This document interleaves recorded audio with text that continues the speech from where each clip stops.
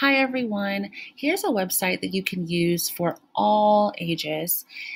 This is free rice. The whole premise is to collect little grains of rice, and the more you get, the website actually donates money to support the programs that the World Food Program has. So let's click on one of the topics, English vocabulary. And so say means speak. And see at the bottom, it's counting how many I'm getting right. Carpet, same thing as rug. Effect means results. And so normally instructor means teacher. At the very bottom of the website, it'll show you how many bowls of rice that you get.